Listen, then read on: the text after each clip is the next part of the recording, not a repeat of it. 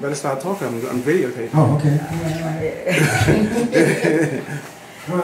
Good morning to the house of Joe. Good morning. Good morning, Pastor Gail. Good morning, Deacon Jones. Mother Gail. Mother's Deacon. Morning. Madam Elizabeth. Okay, well, today's testimony is always different like before. First and foremost, I want to just give honor and praise to my mom. Yeah.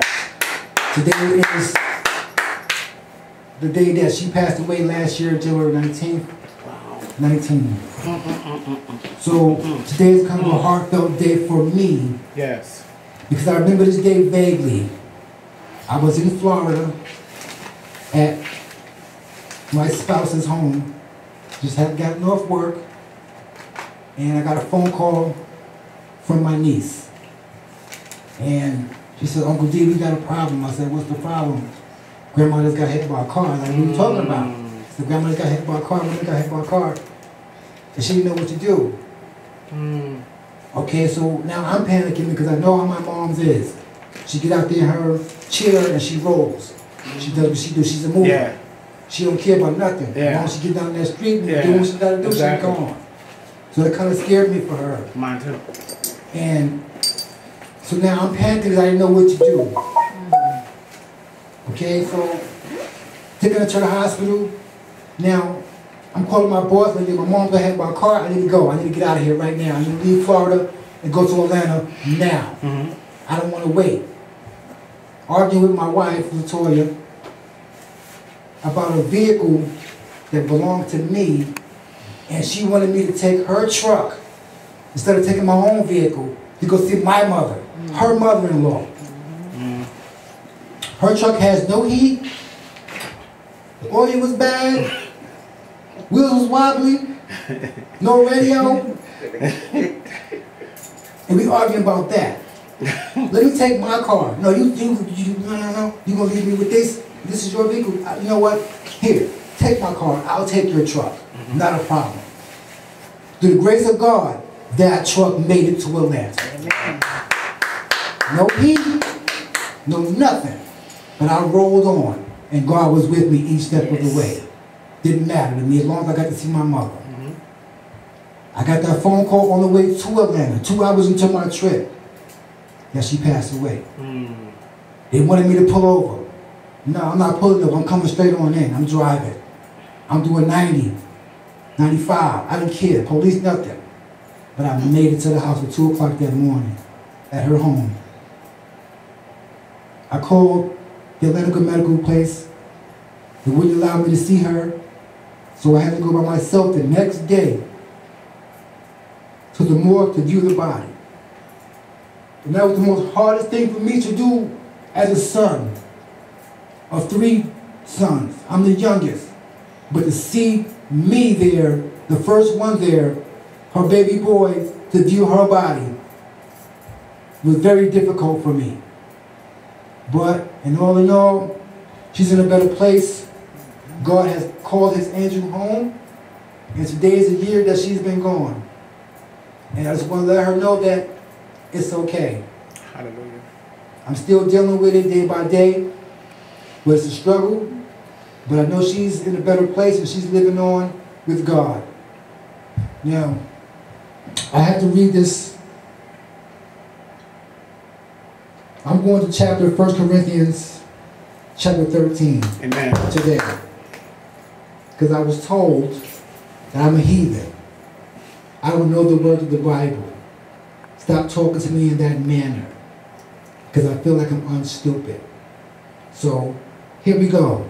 Amen. 1 Corinthians chapter 13, verses 1 through 13. And it reads, though I speak with the tongues of men of angels, Yes. and have not clarity, I am becoming sounding brass of a thinking cymbal. And and though I have the gift of prophecy, and understand all mysteries, all the knowledge, and all that I have in faith, so that I can remove mountains, and have not charity, I am nothing. And though I bestow all my goods to feed the poor, And though I give my body to be burned, I have not charity, and profit me nothing. Charity suffereth long, and is kind. Even not, charity vaunteth is not itself. It is not puffed up. Do not believe itself unseemly. Seeketh not her own. Is not easily provoked. Thinketh no evil. Rejoice, not in iniquity, but rejoice in the truth. Beareth all things, believeth all things, hopeth all things, endureth all things. Charity never faileth.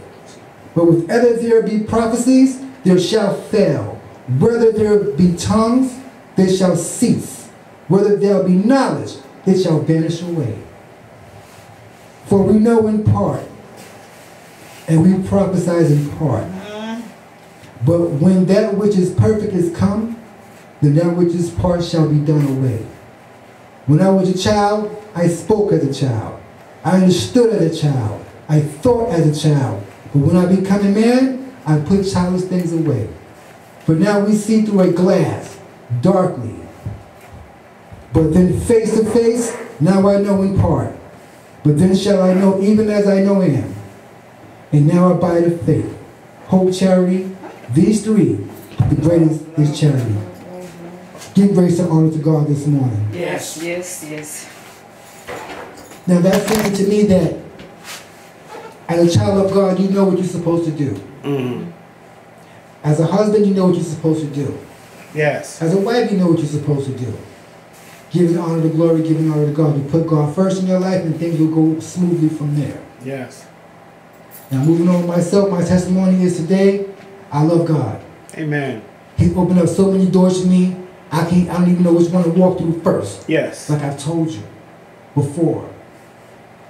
I've finished with my floors to the kitchen. This man has many jobs for me to do. He's actually taking money off of my rent to help me cope and do what I gotta do. Now the other night, and I'll make this simple and short, I was taking a coworker of mine's home. I got pulled over in Beverly. I came to a complete stop. Look, no cars. I went straight through. The police officer pulled me over. He said he stopped his brakes because I passed him. So the passenger was with me when the officer came to my window and said, "Excuse me, sir, it looked like you was on your cell phone." The passenger said, "No, he was not. His phone was sitting right there in the holster. He had nothing to say." But yet, he gave me a ticket for failing to yield to a police officer. So you can either take this to court, or you can just pay the fine because you're not going to win in court because everything is on video. I said, you know what, I'm going to give it to God. I'm going to pay the ticket because I don't want to go to court. Make no sense. But God is good. Amen. Because he took 15 minutes to come back. I said, he's looking for something. Trying to find anything on me. I have no Carolina plates. Not Jersey plates. So he's looking for anything to try to give me something. He had nothing to give me, but he gave me that. I gave it to God. Amen. Yes. Amen. Amen. Amen, amen, Amen. Mother? amen.